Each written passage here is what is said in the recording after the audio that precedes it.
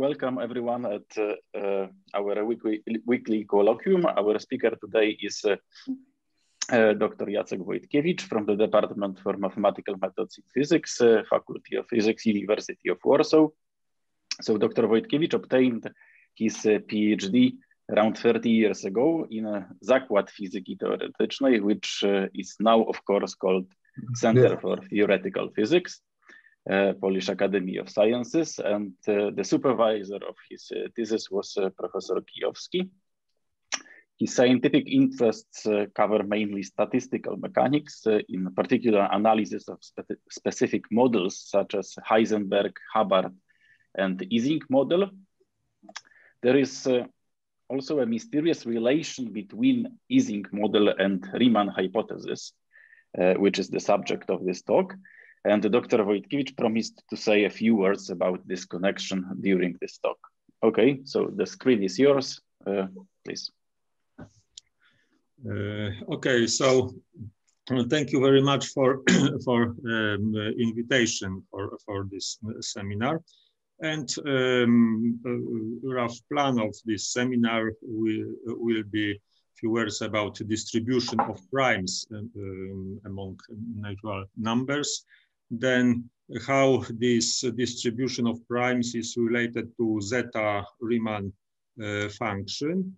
And main part of my talk will be presentation of Riemann paper and argumentation how these two objects are related each other and how Riemann hypothesis appears in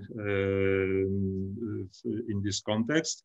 And a few words about relation of Riemann hypothesis to physics.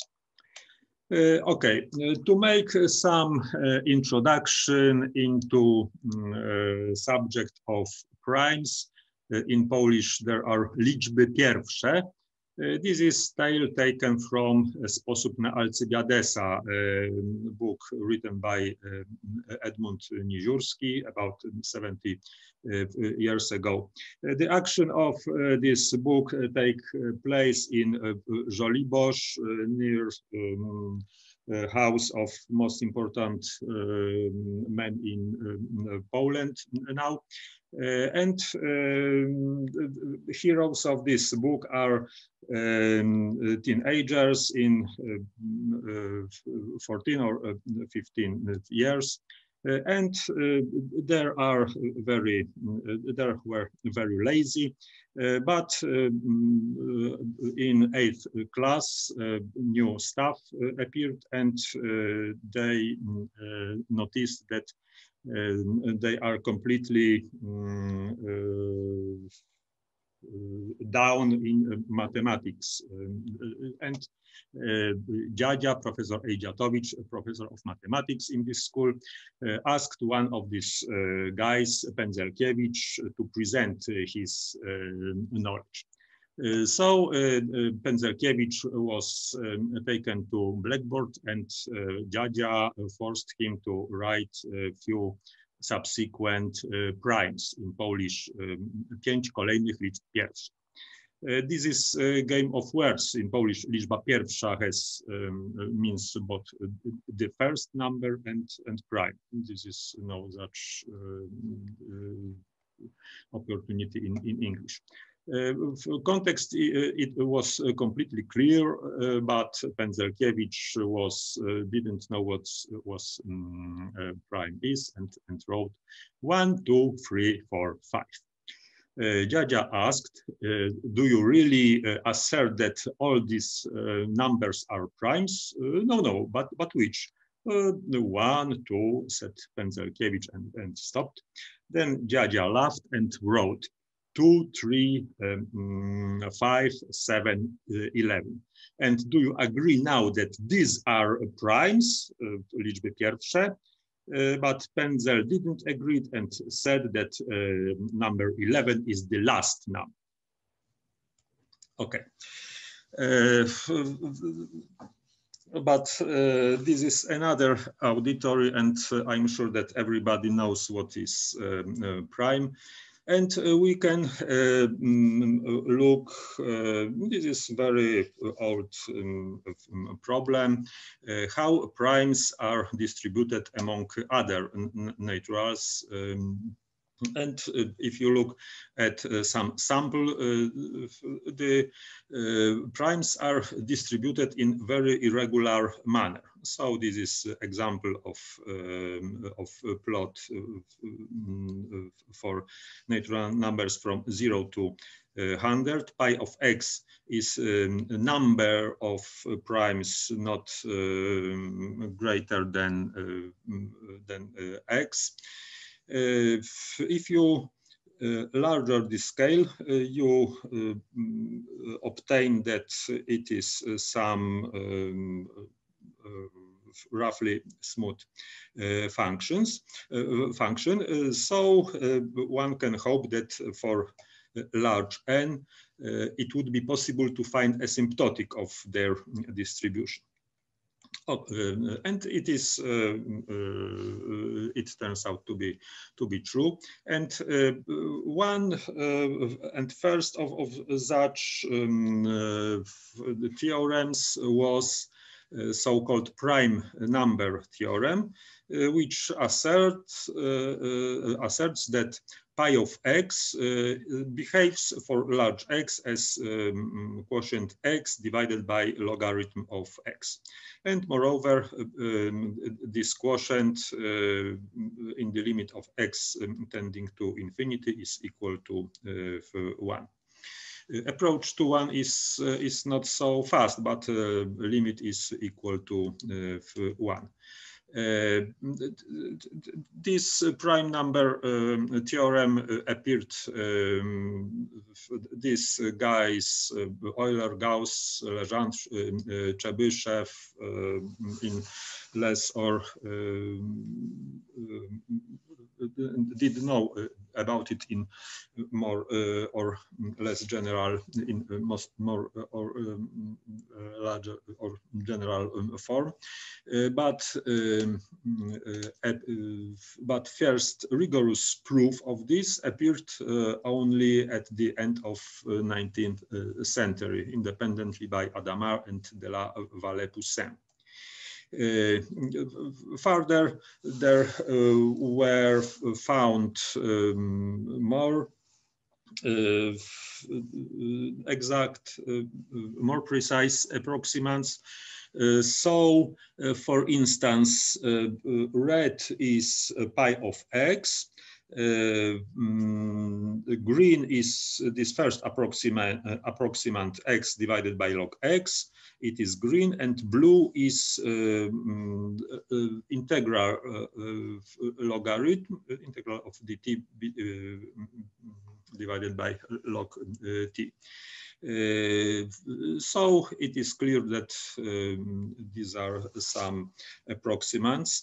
Riemann obtained an expression which approximates pi of x in a much more precise manner. I will say about it later. Riemann make breakthrough in obtaining expression for pi of x. It is, as far as I know, only his paper devoted to number theory. It is 8-page paper entitled "On the Number of Primes Less Than a Given Magnitude," from about half of 19th century. And in his consideration, the zeta function plays a crucial role. One can say a few biographic informations about Riemann. Let me concentrate on another aspect of his work, namely bibliometric aspect. Collected papers of Riemann is contained in one single volume. whereas for Gauss it is 14 volumes, Euler about 90 volumes.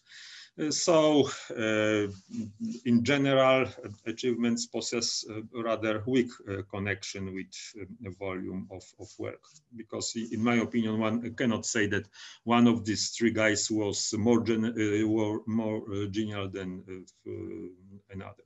All of three were geniuses. Okay. Passing to the, so let us pass now to the zeta function. S is in general a complex variable, and it is possible to write down the first definition of zeta will be represent it as a series. Sum over natural numbers 1 over n to s power.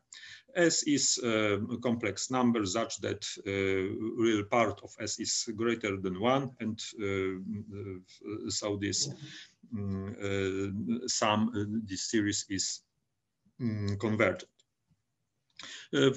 From simple facts in complex analysis, it is clear that zeta is analytic function, and it is possible to make analytical prolongation to whole complex plane with except some isolated points. I will say for a while about it. Which is relation between primes and zeta. The first track in this direction was made by Euler, who proved Euler product formula, namely that this series zeta is equal to product over all primes, P is prime, 1 over 1 minus 1 over P to S power. The proof is tricky but simple, namely one uses formula for geometric series and basic theorem of arithmetic, and one can compare both sides, and they are identical, so we have this equality.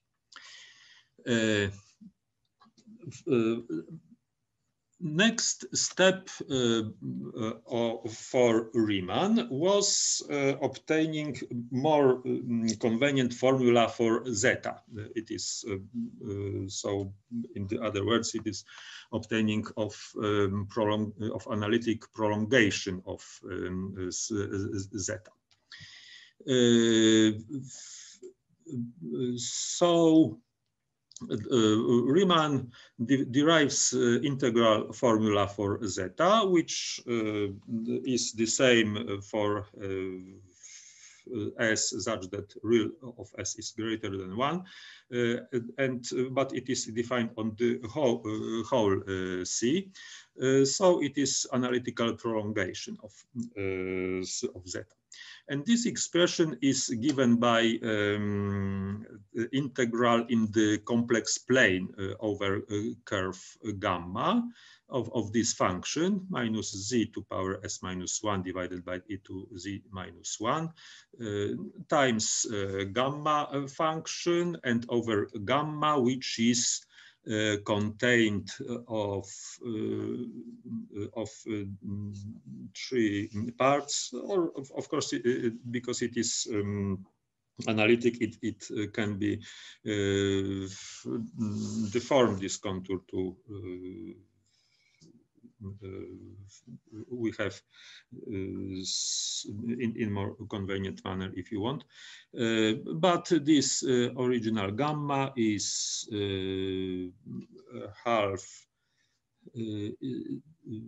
axis on real, then circle of surrounding 0 and return to infinity along real axis.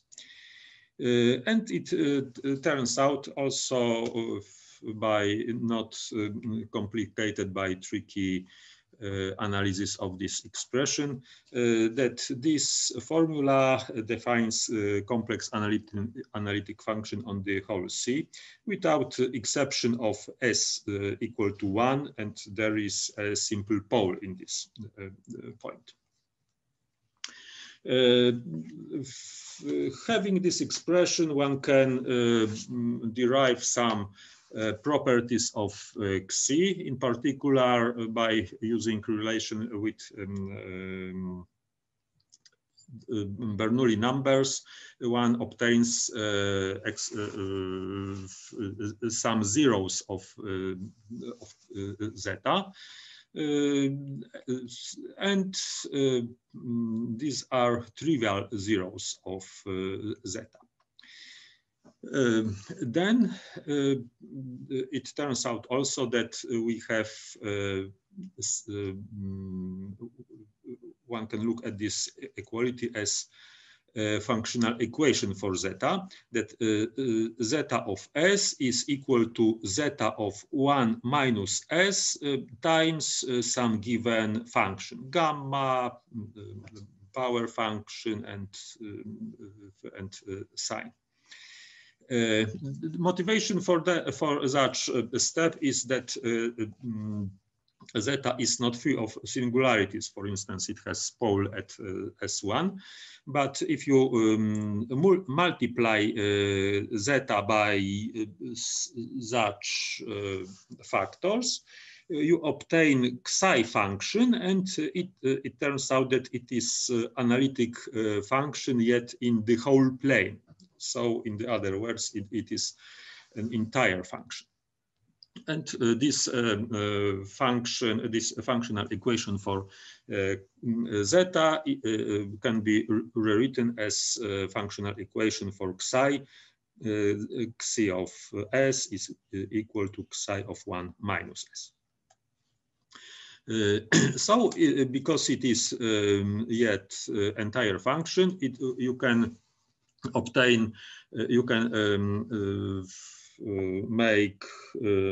you can write down Taylor expansion, Taylor series of psi, and Riemann obtained expression for psi of S as a power series in S minus 1/2 to only even powers, and with explicit tricky by explicit expression to A for coefficients of this. Riemann then said that this series so, converges very rapidly, and this property of this series, from this property, it follows that psi of S can be represented in the product form, product over rho, where rho are zeros of psi function, or equivalently also zeta function. The justification of these steps by Riemann are very sketchy, and and full proof of this assertion was given by Adamar about 40 years later. So we have a natural question: how these roots are distributed on the complex plane? Riemann observed that there is no roots for S such real of S is greater or greater than 1. It is justified by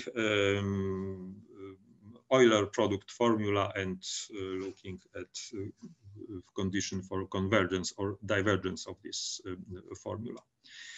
Then from the functional of for psi, this is the equation number 6. It is also we have also property that there are no roots in the left half plane for s less than 0. Not s, but a real of s is less than 0. So we have corollary. First, information about distribution of zeros, that all the roots of equation psi of x is equal to 0 are located in the vertical strip between 0 and 1.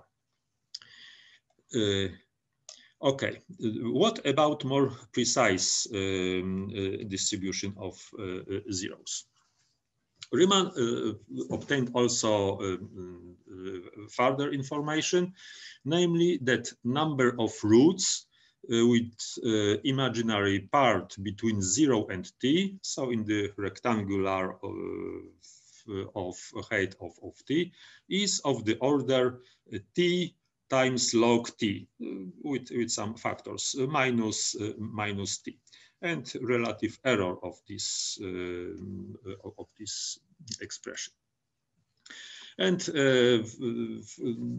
general custom of Riemann in this paper, Riemann left details for the reader, but certainly he overestimated most of readers' abilities, as first proof of this expression was obtained again about half of a century later by von Mangold. And Riemann gave also strong statement, yet without proof, namely that number of 0 not only within this rectangular, but also on vertical line, where real part of this vertical line is 1/2, also is of the order of this, so of this order. And this statement is not proven so far. And here appears the Riemann conjecture. Riemann formulates it in the half of sentence. And it is very likely that all these roots are real. All these roots, he meant that roots of equation psi of 1/2 plus it is equal to 0, so that t is purely real. So not only asymptotic, but that also all these roots are lying on the vertical line. Riemann wrote further the following. One would, of course, like to have a rigorous proof of this, but I have put aside the search for such a proof after some fleeting vain attempts, because it is not necessary for the immediate objective of investigation. The main objective of investigation is finding of pi of x, pi of n in this terminology, so finding an expression for the number of primes in the interval between 1 to n. Okay, and this is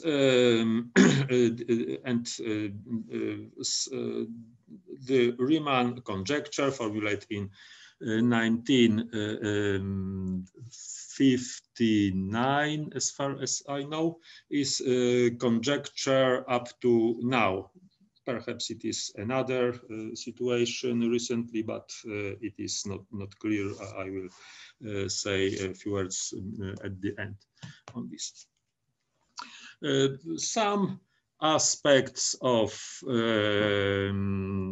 distribution of 0, that all of them are zeros, that all zeros are located on vertical line, that it is one of the millennium problems with a price of $1 million for a proof. I don't know if is also, I don't know exact statement, it is also $1 million for this proof. And there appear quite regularly false proofs. And another aspect, that there are quite a numerous partial results. A result which is achievable for, say, students of physics or mathematics is exercise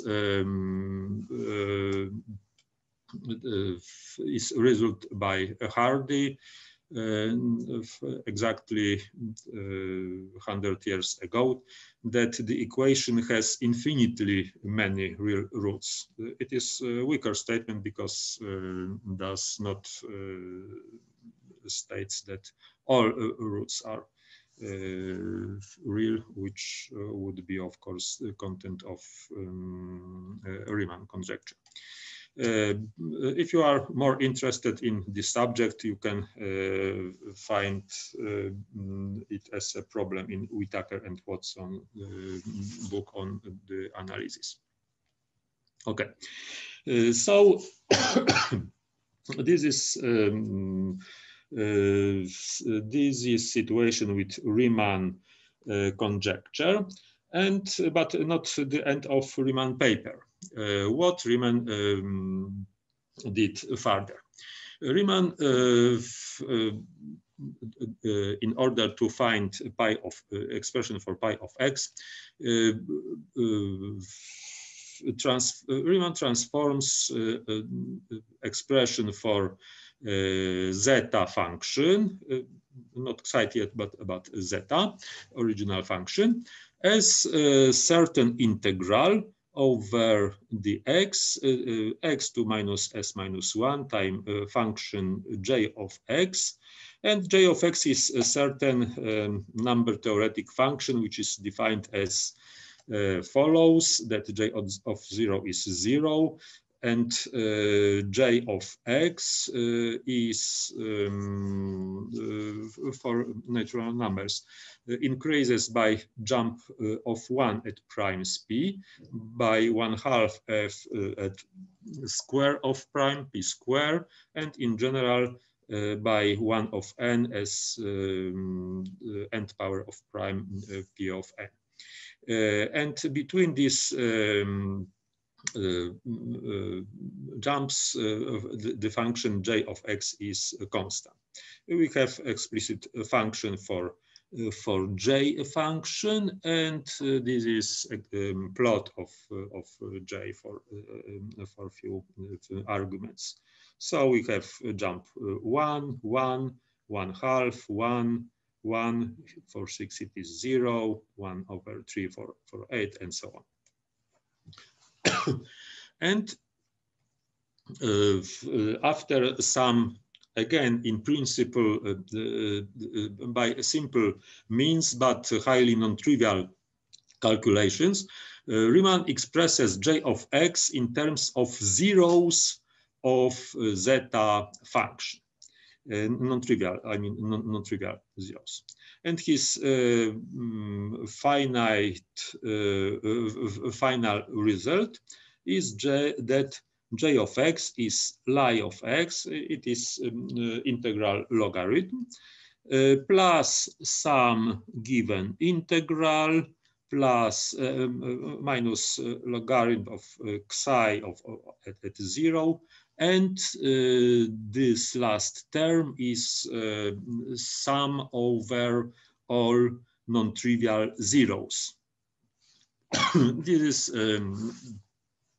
Lie of x to the power of rho and minus rho. This series in only conditionally convergent, so it is necessary to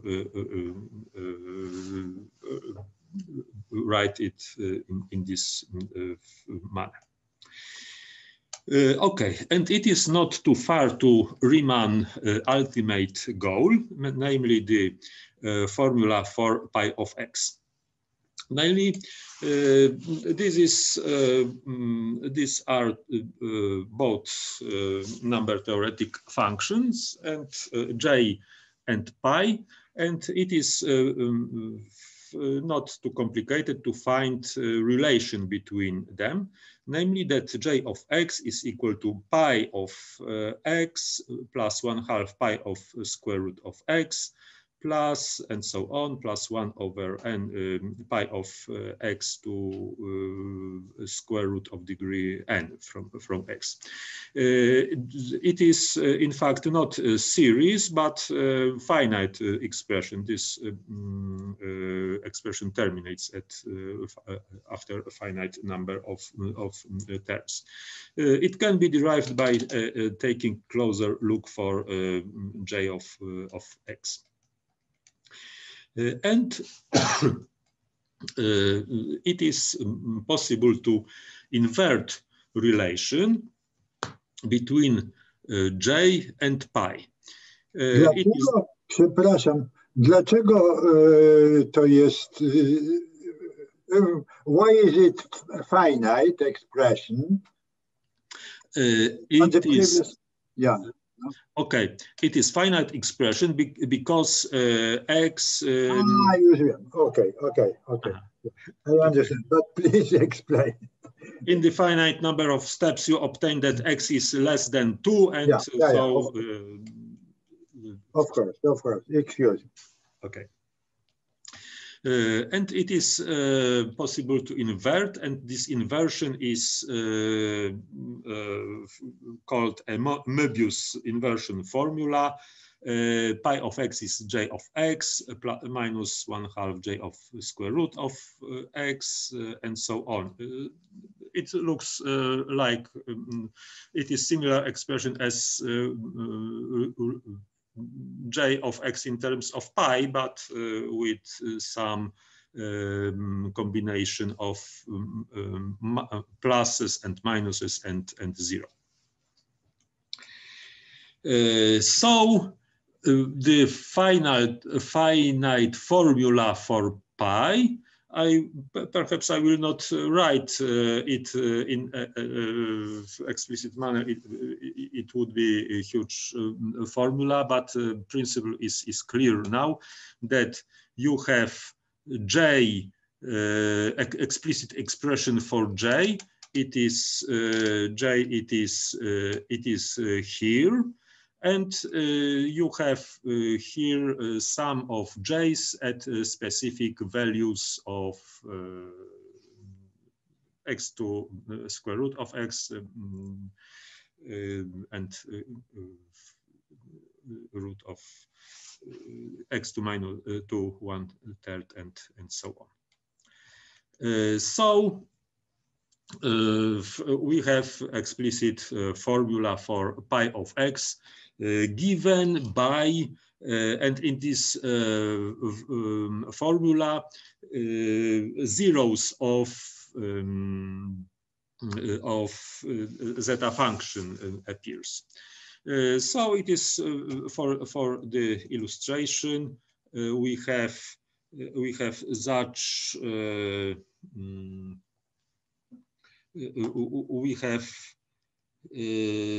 such plots given.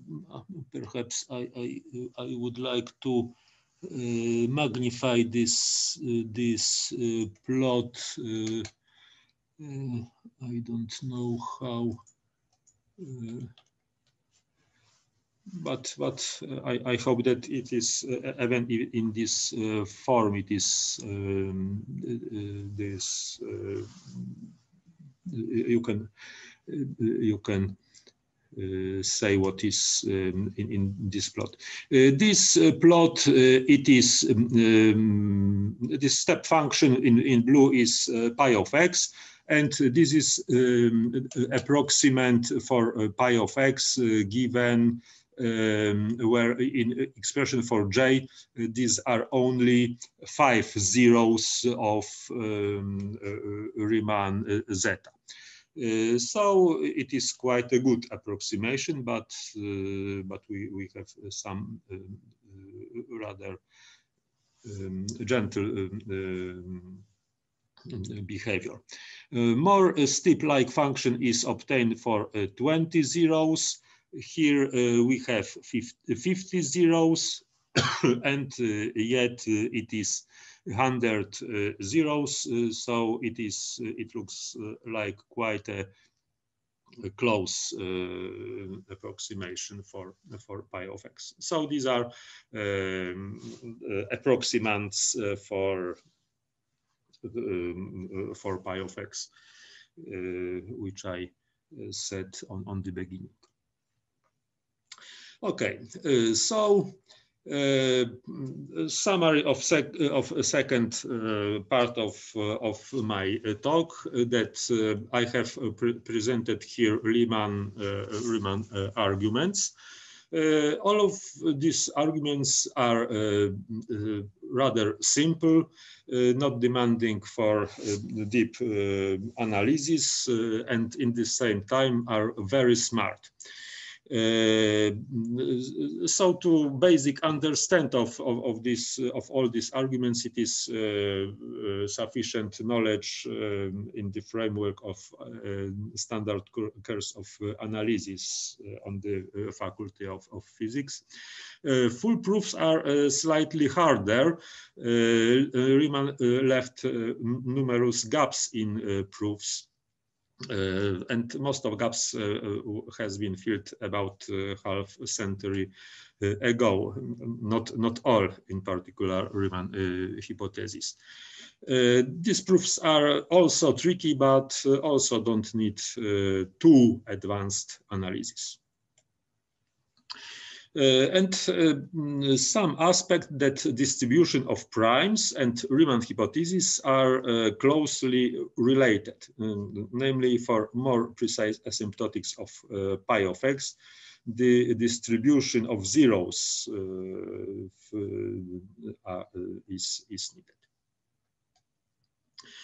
needed. Okay, let me say some further words about Riemann hypothesis. It took attraction of numerous very good mathematicians and not only. And up to now, there are more than 10 different formulations of Riemann hypothesis. I will don't reproduce all of them.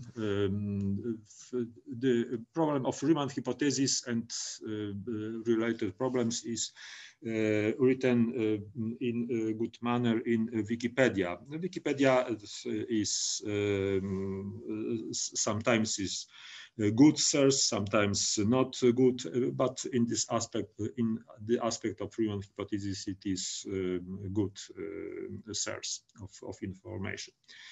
And one of such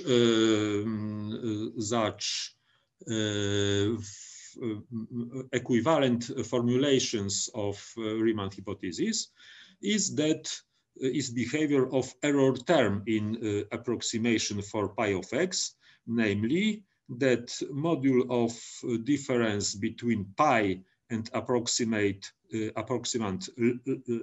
lie of x is of the order square root of x times logarithm of x.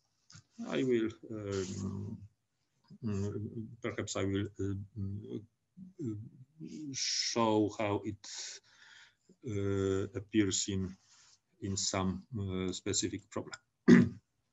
Okay, so the third part, this is very selected mention how zeta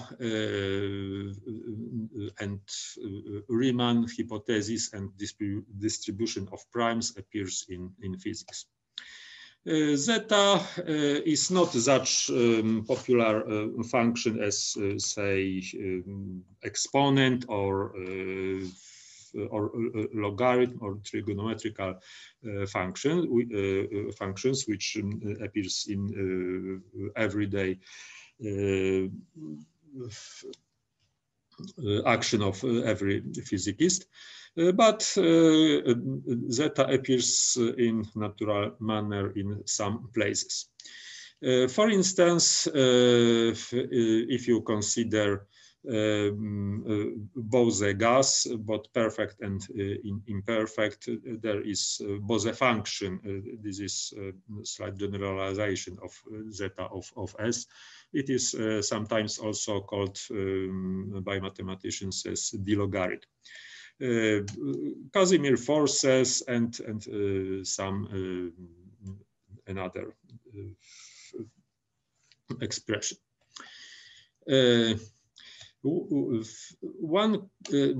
People also tracked relation between Riemann hypothesis and Riemann hypothesis itself and physics. And such relation also is obtained in quite a few places. Perhaps most famous one is Hilbert-Polya conjecture, namely that imaginary parts of zeros of zeta function appear as eigenvalues of some unbounded operator of physical significance. There were numerous attempts to find such operator of physical significance. For instance, Berry and collaborators wrote quite a few papers very interesting in this direction, but finally didn't found this such an operator. Another direction is the link between zeta, zeros of zeta and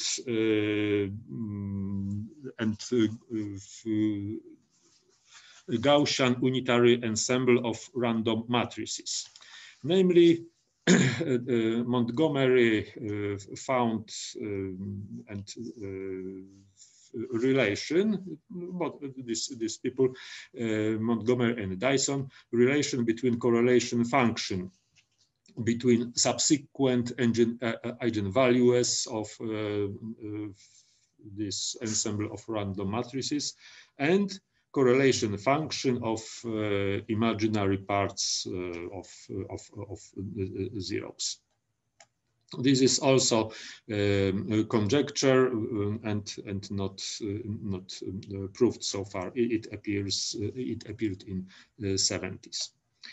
Another link is some similarity between Lee and Young zeros of partition function of certain class of Ising model in magnetic field. These zeros of ferromagnetic Ising model is concentrated on the circle in the plane of complex magnetic field. By some conformal transformation, you can convert this into vertical line, and you can consider possible to find Ising model with zeros given in these zeros of zeta. There are also another relations. This is both short and incomplete review, but I would like to say a few words about some not explored track as unexplored as far as I know. Namely, it is a link between distribution of primes and Ising model in a magnetic field. Eitan Baruch is a person known for many people who considered Ising model. And 40 years ago, he wrote down formal expression for partition function of two-dimensional Ising model in a magnetic field. This is very involved and hard to even to check an expression, but it is. Perhaps it would be useful for me to not only to remind some very basic facts about Ising model. Let us have the lattice, the simple cubic lattice in d dimension, and let lambda will be subset of this lattice. And we have a Hamiltonian governing the Ising model, as y is a random variable which here takes two values, plus and minus 1, and we have sum over nearest neighbors. Ij are elements, are sites belonging to lambda, to this set. This means that we sum over nearest neighbors. J is coupling constant, and minus coupling to magnetic field H. The thermodynamic function, basic thermodynamic functions are partition function for this finite lambda. It is sum over all configurations of spins contained in lambda, sum over exponents minus beta h on this configuration. And frequently one passes to thermodynamic limit, and free energy F is given by the formula minus beta F is limit when, sorry, it should be that modulus number of sides of lambda when is tending to infinity, 1 over lambda times logarithm. I ask the question? Yeah. What actually you mean by arbitrary size of the lattice? It is. I mean, how can one write the function as an arbitrary size of the lattice? If the lattice is finite, I mean, there are billions of different boundaries, and the partition function sits on the boundary. So, I mean, how can you write the function, the explicit expression for the arbitrary size? I mean, there must be some mistake in that statement. Okay, Baruch considers square or even rectangles in Z2. So it's not arbitrary lattice. No, I didn't say that it is arbitrary lattice. It is square or rectangle with periodic boundary conditions, and so it has a in addition of being a square, it is a periodic boundary condition, and that's the general form of Mr. Baruch. Yes. Yes. So, sorry for incomplete information, but it is addition, and it is always in an external magnetic field. Yes, in external magnetic. Then it's much easier to write it that without the magnetic field. For then this free energy is completely regular, completely smooth function. It doesn't have a phase transition. For the isomodel, for the external magnetic field doesn't have a phase transition. Therefore, this expression is from from the statistical physical point of view, I mean, an object, but not particularly interesting. Thank you. Okay, for the moment, there is no problem of phase transitions. Some benchmarks in obtaining of solution of the Ising model. It should be more precisely called Lenz Ising, because it was invented by Lenz and supervisor of PhD of Ising, but solved by Ising in 1945, but in dimension 1. And in dimension 2, it was solved by Onsager about 20 years later, but only for external magnetic field equal to 0, and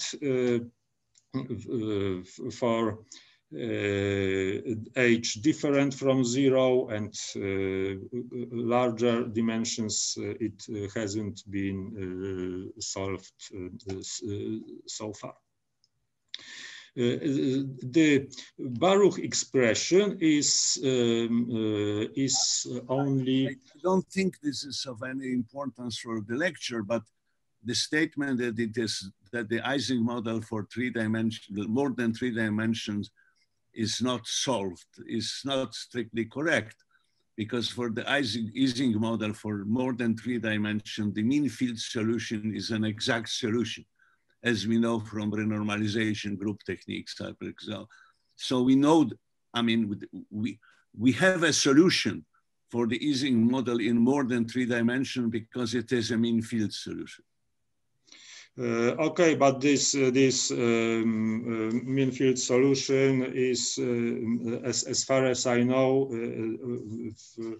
it is only for critical properties, not explicit form of partition function or yes, but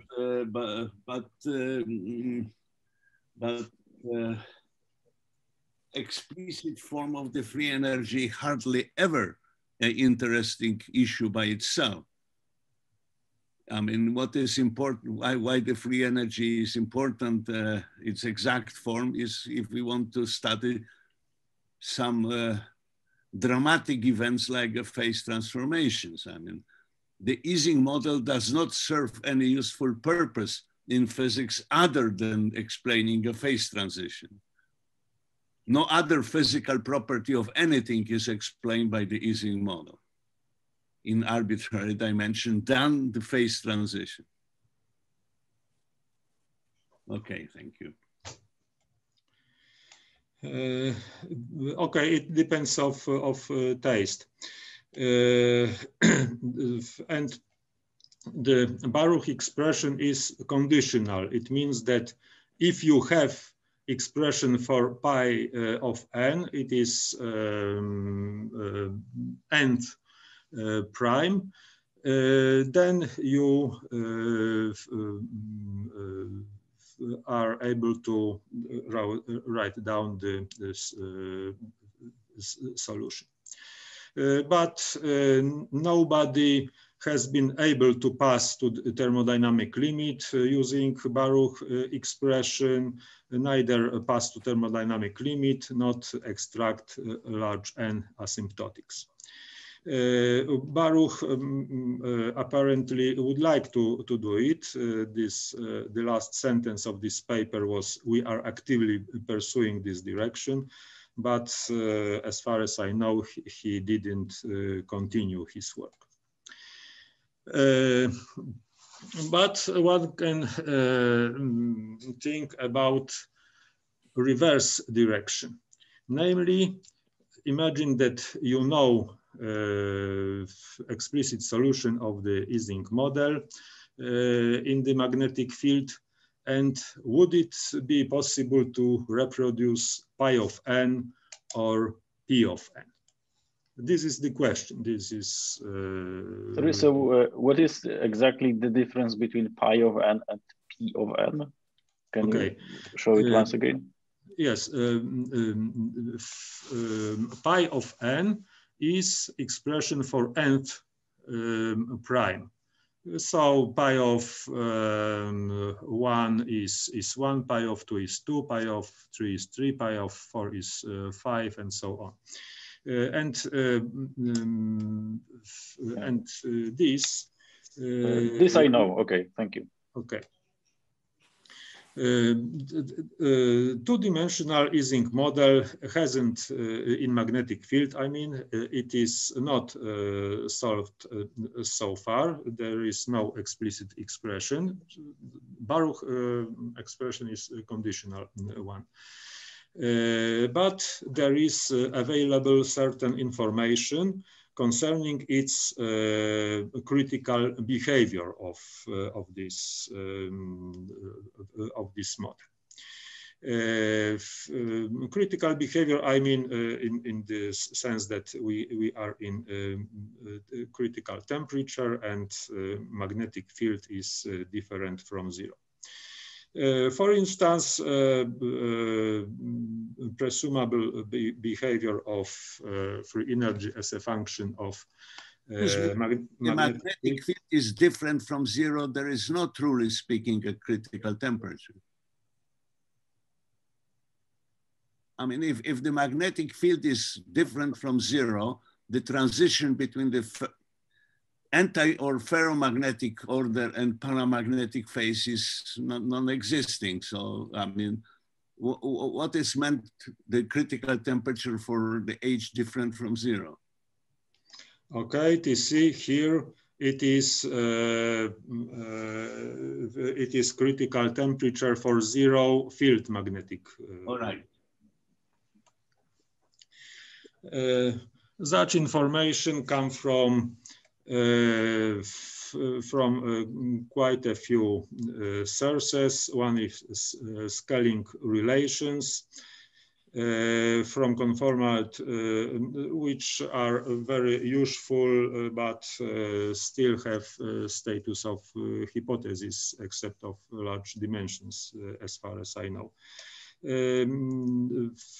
Some presumable such behavior comes also from conformal field theory, first obtained by Zamolodchikov, and also from exact solutions of model. They are called dilute A3 model, in which are presumably in the same universality classes as magnetic, as Ising model at critical 0 field model, but with non-zero magnetic field. There were obtained by quite a few people. These are all the Ising model with spin 1/2. Yes, yes. For, I mean, there are Ising models for the higher values of spin. And yes. they have very different properties. Yes, yes, they have different property, and in particular different critical temperature. So we have, one can pose few questions, but I don't know how much time I have, because I. So actually, you should start to converge to the end, I think, because it's 1 hour now. Okay, so perhaps I will not present these questions in details, but the last question, general question, it is the following: using known critical properties of Ising model, perhaps it would be possible to obtain large n asymptotic of pi of n. I don't know how it can be done, but during the presence of pi of n in expression for partition function of Ising model in magnetic field, I think that it it could be possible. Okay, to summarize to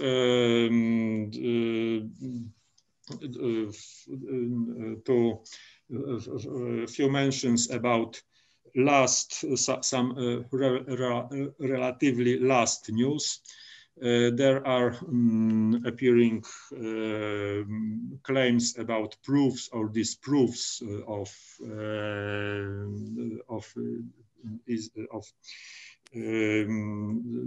Riemann conjecture. One of them was given by Atiyah, a very good mathematician, about 2 years ago. He claimed that he proved Riemann hypothesis, but experts haven't confirmed this claim. He will be not able to improve his arguments because he died a few months about this claim. This is the same, but in Polish, taken some modified verses from Delta in the 70s. More recent news. There are claim about proof in 1.5 years ago, and last, which I know, the proof that claimed proof that Riemann conjecture is not true. Among the authors, is Marek Wolf from Wyszyński University. Okay, the last, these are my basic sources during writing this presentation, and the last transparency, or transparencja ostatnia in Polish. Thanks for your attention and patience. Okay, thank you very much for this talk. Do we have any questions or comments?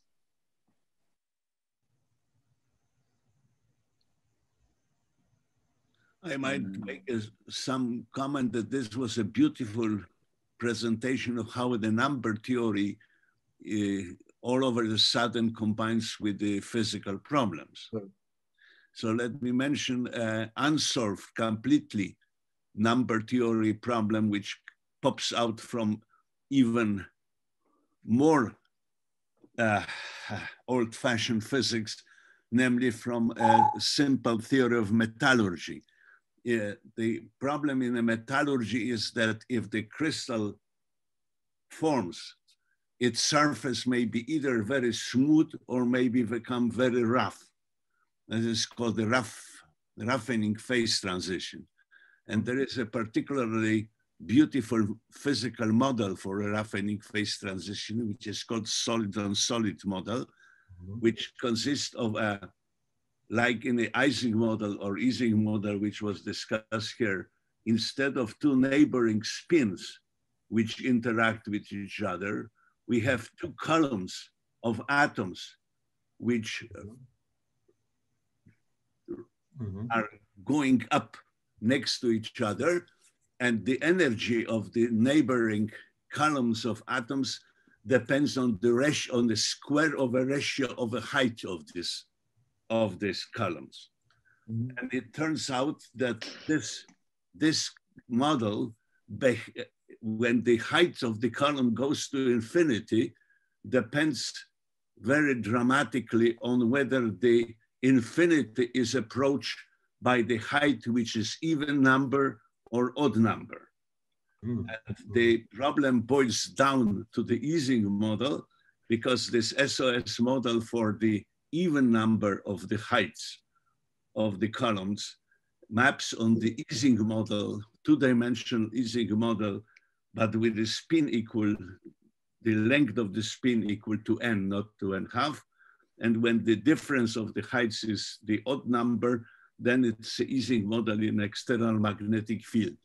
This is one of the challenging problems also in the number theory, how to relate the critical temperature for the transitions in this model to the all sorts of issues from the number theory, which I am not capable of even to comprehend. Okay. Okay. Thank you for this remark. Do we have any other questions or comments? Well, maybe I can ask it just out of sheer curiosity. Usually, well, as far as I have experienced, this function or this problem appears in statistical physics. Well, maybe there are other contexts, but that's my question. What's about is whether there are attempts to study this problem in a sense of, I don't know, differential geometry or topology, something of this kind. Because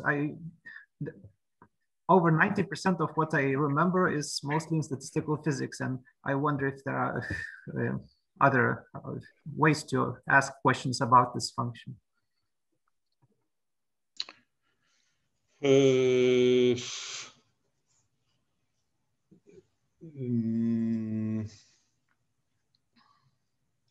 With differential geometry and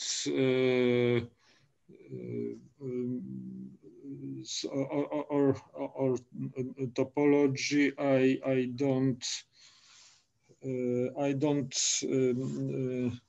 I don't remember something certain at this moment. But another links in this preprint by Franca and Leclerc. This is some relation between how to say electrostatic problem. Electrostatics in 2 dimensions, or more precisely, theory of potential in 2 dimensions, and so you can perhaps find some such links in this preprint. Okay, thank you.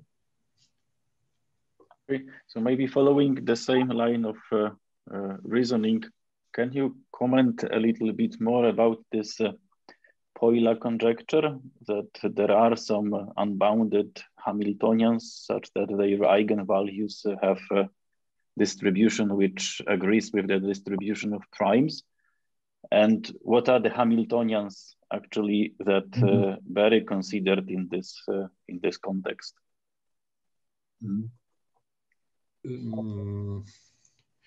Berry considered such operator roughly looking at. Imagine that you have 2 operators, 2 basic operators, namely x and position operator and p momentum operator.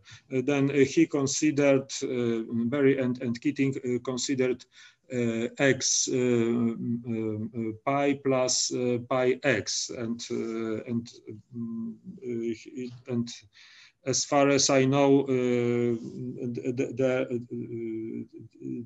this spectrum looked like very similarly to zeros of Riemann function, but it was only similarity, not identity. I'm afraid that I will not say more at this moment. Again, this is you can find more information in this 3rd preprint, also by Marek Wolf. Will a physicist prove the Riemann hypothesis? There are quite a few links. So you also mentioned this paper on Archive.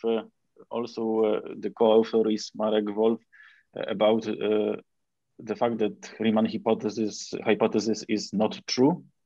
No, this is different. This is this third. It is. Yeah. But so I want to ask about this third paper, the one which you just showed on the previous slide, which this somehow disproves Riemann hypothesis. So someone found a zero which is not on the line 1/2, because I don't imagine how one can disprove this hypothesis without showing a zero which is not on this line. No.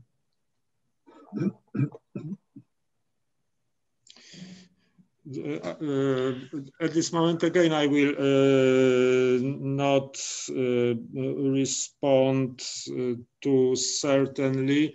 This is not this is not straight proof. I tried to understand this paper, but at this moment I cannot say that I understood. Okay. Can I explain? Can I explain? I am Marek Wolf here. Okay. So please. I don't see hand nice.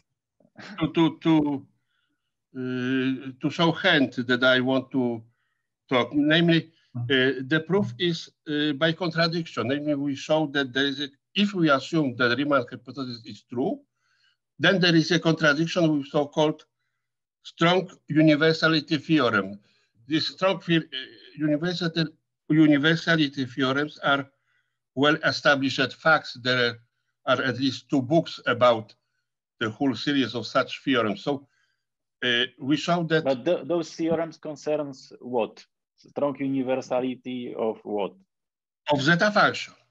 There okay. was a big event in 70s of last century when Soviet mathematician Voronin showed that the Riemann zeta function is universal in some sense, that some regular functions can be approximated by zeta functions in some region in the critical strip. You know that if you have some regular function f of s, s is usual notation for complex variable, then you will find such a shift of this. Originally, it was in the circle. Yeah, that there is a circle in the critical strip, and you have some regular functions defined on this circle, f of s, and that theorem states that you can find such a shift of the circle that zeta function inside of this circle approximates this function f of s uniformly up to arbitrary epsilon. And strong theorem is that there are infinitely many such shifts. And you do, so we showed that there is a contradiction. In fact, we got an email that there is a mistake in our paper. It was based on some facts that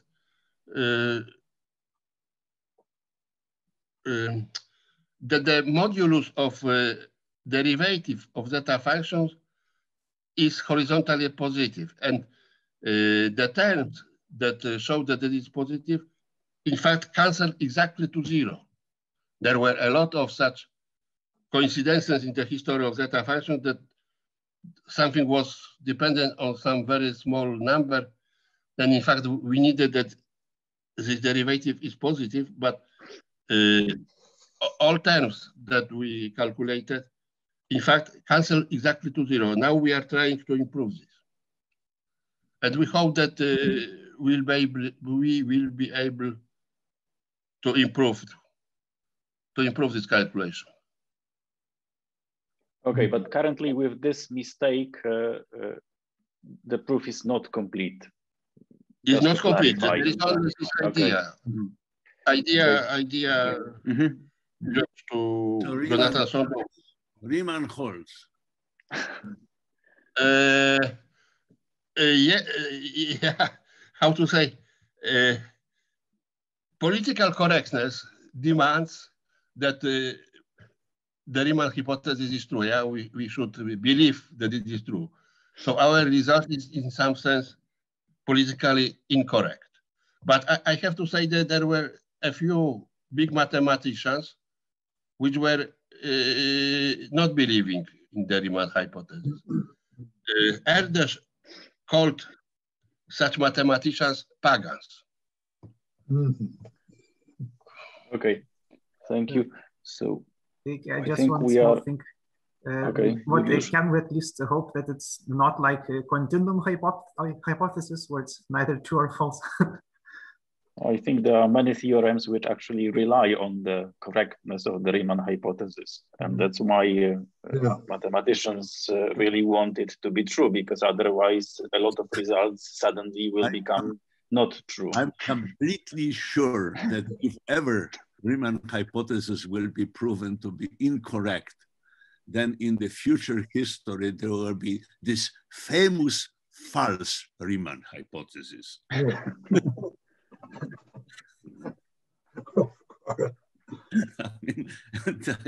And I think I'm afraid I will die with the hope that the Riemann hypothesis is correct.